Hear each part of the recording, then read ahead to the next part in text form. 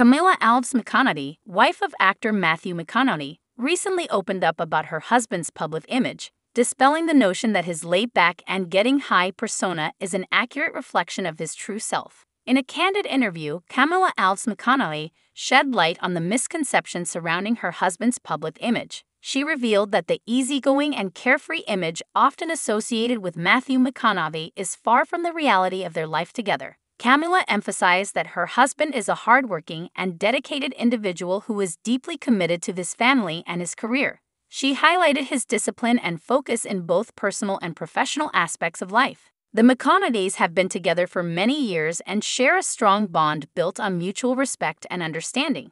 Camila's insights into her husband's character reflect a deep appreciation for the person behind the public persona.